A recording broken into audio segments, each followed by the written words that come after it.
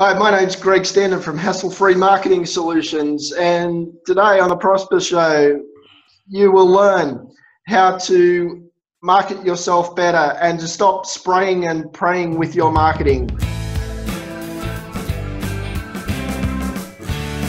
Welcome to yet another exciting episode of the Online Prosperity Show, and today we've got none other than Greg. Greg, how are you doing today? Great, fantastic. Great to be on your show. Very much. Thank you so much. Now, obviously, viewers, you would know that I believe every online business should be profitable and enjoyable. And I also believe that online business people should be able to create for and relate to those that they're going to be taking money off of. And that's the reason why every day we meet up with people that are already experts in their industry so that they can let us know what it is that they do to help other online businesses to actually do and have a business that's profitable and enjoyable. Now, Greg, today our guest is an online marketing expert, and he's going to be telling us a little bit about how he and the team at Hustle Free Marketing are actually championing the online marketing space in and around Australia. Now, Greg, thank you so much for taking your time with us today. Not a problem. Great stuff. Now, Greg, tell us a little bit about Hustle Free Marketing and what it is that you actually do, for your customers there. Yep. Well, Hassle-Free Marketing Solutions actually birthed out of what has now been a 20-year career in marketing that started out in telemarketing with me wanting to start my own call center. Then that developed into something where I found a lot of our clients didn't actually understand what marketing really was.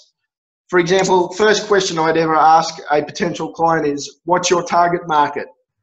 And 9 times out of 10, a potential client would actually turn around to us and go, huh? What's a target market? So, I'd spend the next hour or two there with that particular client trying to explain what a target market is, help them actually establish what their target market is, and then help them to then put together a marketing strategy, which at the time I was in telemarketing, and that may or may not have included telemarketing.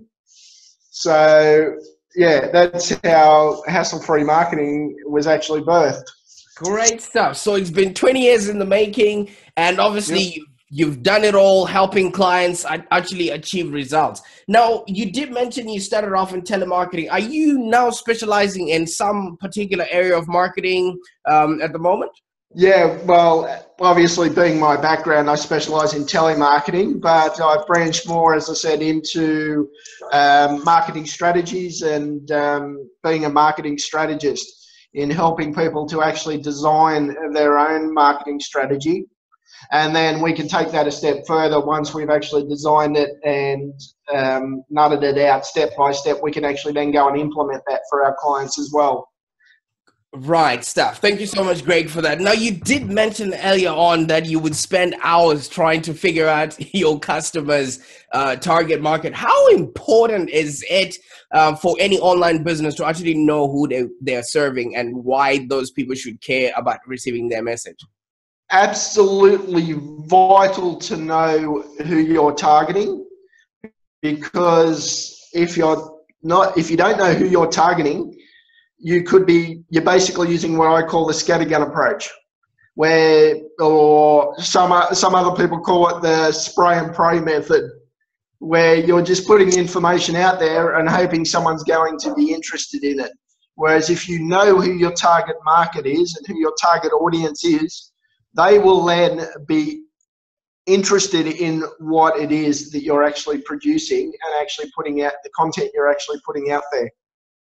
Understandable. So, a lot of people would think I just need a Facebook page, I just need an Instagram account, and, get as many followers as possible, which I think is what you categorize as, spray and pray marketing. I like that term, by the way. Yes. Exactly. Spraying, and then you hope something would stick, and then you pray somebody's going to come to your thing. Now, how flawed is that approach of just thinking if people can see your message, then that means at least somebody would, respond with, a call to action or something like that? It's extremely flawed because you've got to have they've got to have a reason to want to pick up the phone or to hit that call to action button. You know, you've got to give your clients or your potential clients a reason to actually want to do that. And by doing to do that, you've actually got to structure it around what are their core needs, where are they at in their business at the particular moment in time. Basically, your whole entire marketing strategy is not about you and about your business and your product or service. It's about your client and what are your client's needs at the particular time in which you're reaching out to them. Understandable. Now, Greg, thank you so much for that. And for the viewer, you typically understand that this show is designed to help you start, scale, and grow a business that's actually profitable and enjoyable. And you have to be creating and relating to those people that you're actually going to be demanding money off of. So if you're going to be spraying and praying with your marketing, obviously you're trading on dangerous ground or quicksand, as Greg is trying to elaborate there. Now, you did mention that when people are, utilizing a business, it's not about them anymore. It's about the customer. How then can people measure or see the effectiveness of their marketing? Do you have any kind of tools that you use within your business that help people to actually see if they're, reaching out and actually making progress with their marketing? There's various tools. It's just basically keeping an eye on what your marketing is actually doing, as in terms of online, there's Facebook analytics, in terms of that Facebook. I know in terms of websites, there's, if you can get into the back end of your website, there's analytics on how many people are reaching your website and where they're actually coming from. I believe Google have a similar tool in terms of their search engine. In terms of the online market, if you're talking about offline, it's also as simple, and it works online as well, as putting in some sort of code into your ad or into your post or whatever it is to actually say that is where your client actually came from when they come to you, or when they make a query with you. It's simple as putting in, say, quote and put a code when you contact us, and that way you know where that contact's actually come from. In terms of using the telephone and telemarketing, I've just simply used a tally sheet that actually tells me hour by hour how many calls I'm making, how many people I've actually reached, how many of those have actually converted. Understandable. Thank you so much. Now, Greg, I can tell you're an award-winning agency. You've been in the game for, over 20 years. Has anything changed in the marketing, space since the time you started up until today?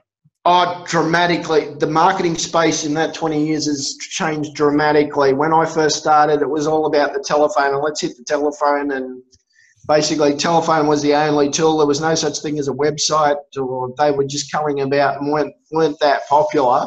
20 years ago, it was all about let's hit the telephone, and as many calls as you could make within, it didn't matter what you said, how you came across on the phone. It was all about hit the phones, and it was numbers, churn out numbers.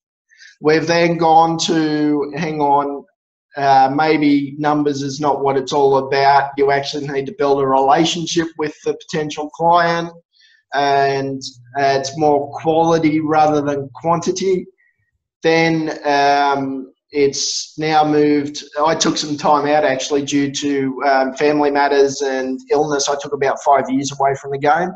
And in that time is when everything became online. And when I came back, I was utterly shocked. I had to try and get my head around a new concept, a new approach to marketing, where it was far more relational rather than numbers based. And yeah, that was for me personally, that was a very, very hard period. But yeah, it seems to be now all online. If you have to have a website, you have to have an interactive website. You have to, video is really huge, and they say these days video is king. That if you're not producing videos, well, then you're getting left way behind. Thanks for being on our video today. That's okay. But now I'm finding that it's there's a balance now. Let's find a balance between that online world and actually using the telephone as well, and having that personal interaction with your potential client, rather than, as I say, the spray and pray of putting stuff on the internet and then hoping someone's actually going to see it. Understandable. So obviously there has been ups and downs, and now you did say you're noticing a shift back to actual one-on-one interaction. Did I get you right? That people now really crave to be, connected to the people that they're going to be serving. Basically, I'm finding that people are going back to using the telephone, going back to, well, maybe not so much face-to-face interaction in terms of networking. That at times can be a waste of time. You go away from a networking function and you end up with a pile of cards about that thick, and then yes, exactly. And then you never do anything with them, or you make a phone call and it turned out to be a complete waste of time. Whereas if you use the telephone first to build that relationship via the telephone or some other means like online through social media, then that is far more successful than rather than just fronting up at a network meeting cold. Understandable. So obviously I'm really gravitating towards your experience, because a lot of people are just starting out, and they just do something for 2 months or 3 months, and then they don't see the results, and then they get tired. What sort of results what sort of advice can you give somebody who's too lazy to wait for the results, or is not getting the results that they're anticipating? What can you tell somebody who's watching right now and is wanting that quick fix?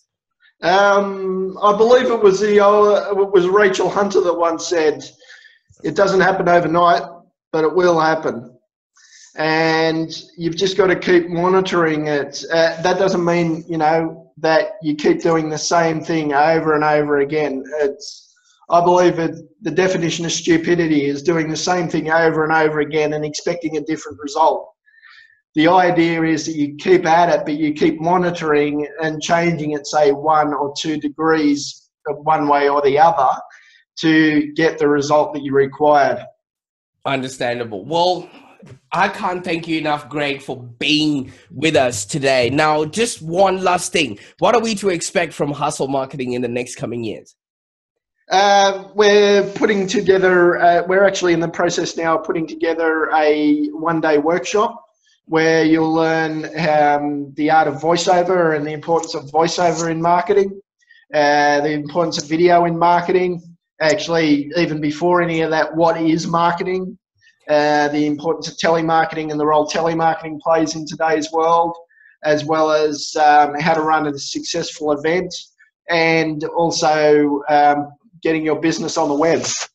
Understandable. Right. How can people get a hold of you? Somebody would have been watching and they're like, Greg is my guy. I'm tired of spraying and praying with my marketing. I really need to start honing it in. How can people get a hold of you there, Greg?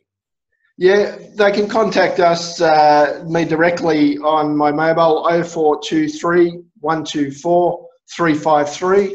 They can look us up on the web at www.hasslefreemarketing.com.au, or they can find us also on Facebook and LinkedIn and YouTube. Great stuff. Well, I can't thank you enough for taking your time with us today and sharing your expertise, especially how you've been, one of the greats in the marketing industry and still are taking numbers and, showing us how it's done. Thank you so much for your time today. It's been great, Prosper. Fantastic. Great.